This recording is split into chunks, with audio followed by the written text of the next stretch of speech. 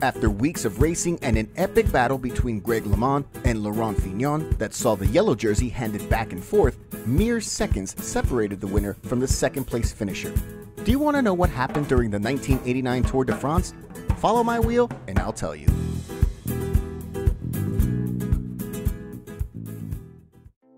Over 20 years ago, the most exciting tour in history had cycling fans enthralled. It had everything: a brilliant route, drama, aggressive riding, and an unpredictable two-way battle that swung backwards and forwards from the Grand Départ in Luxembourg all the way to the final meters of the Champs Elysées.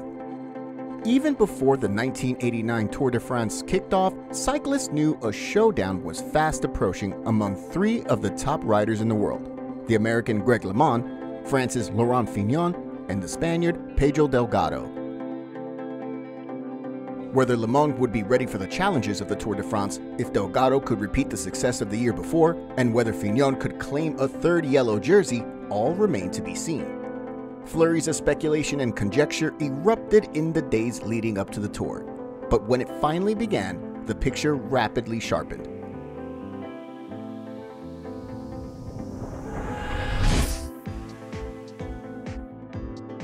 Over 3 weeks of competition, the Maillot Jaune passed back and forth between LeMond and Laurent Fignon, the last great French cyclist of his generation. It was a contest of slender leads, and the Tour approached Paris with Fignon holding a 50-second advantage over LeMond. Many cycling fans consider the 1989 Tour not just the most competitive edition of the race, but also the greatest. Never before, and never since, had the world's premier bike event been decided in its final moments.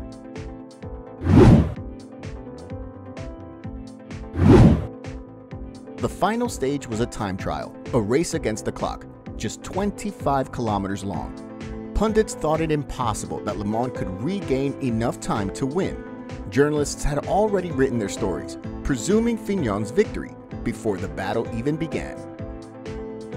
Just after 1600 hours on a sultry Sunday, the Paris-born cyclist watched his rival, Greg LeMond, power away from the start of the final stage of the 1989 Tour, in a final bid to take back the yellow jersey he had lost to Fignon at Alpe d'Huez. For 2 agonizing minutes, Fignon waited as the timekeeper counted him down, and with a roar from the cavalcade of press and officials, France's favorite took up the chase. Once again gripping his unique aero bars, LeMond flew through the course.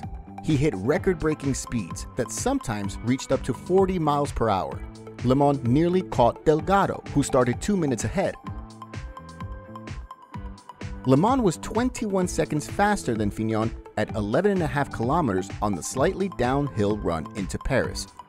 He reached the Place de la Concorde and sped on to the Champs Elysées, flowing over the pavement, opening an ever-widening gap with 3.5 kilometers to go up on one side and down the other to the finish line. Thousands of spectators were treated to an unforgettable last few minutes of the race as Fignon and his entourage at last thundered onto the famous avenue. One look at Fignon's face told the story. Gone was the fluid rider of that great lone break to Villard-du-Lans 3 days before, when he had built what he hoped would be an impregnable advantage. LeMond fled across the line, putting every last ounce of strength into it with a time of 26:57. And gasping, surrounded by milling reporters sensing something great, he and the rest of us waited for the moment of truth.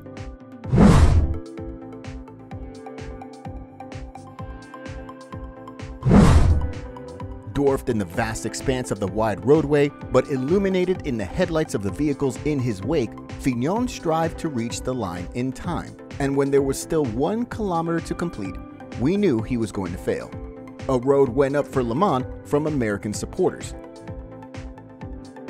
A silence of utter disbelief greeted Fignon as his 50-second advantage was wiped clean and 8 more lost before the Frenchman brought a gripping tour to a close. In the crazy furor that swept over the race, followers in the aftermath of one of the closest tours, the rest of the result was forgotten. LeMond's triumph threw France into disarray. Fignon was shattered and collapsed to the ground in despair after the finish line. LEMOND drew another round of global celebrity and won a third Tour de France in 1990 before fading amid the INDURAIN era.